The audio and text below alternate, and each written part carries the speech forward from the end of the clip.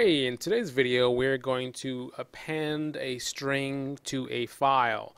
So as you can see here, and we'll do a listing again, we have this file which has nothing in it. So I'm going to put something in there.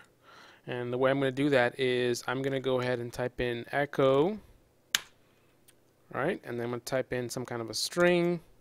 This is what I added. And let's close our quotes there, and let's redirect that to fix xx whatever. So that's the file name, and let's hit enter.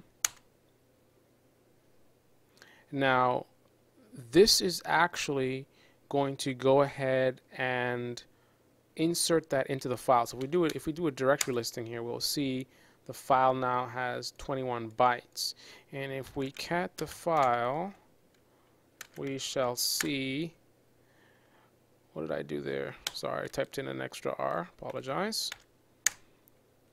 We'll see we added that to the file. Now if we wanted to add something else to the file, if I do the command again, we shall see that the file contents are the same, because we're actually doing an insert, not an append. Right?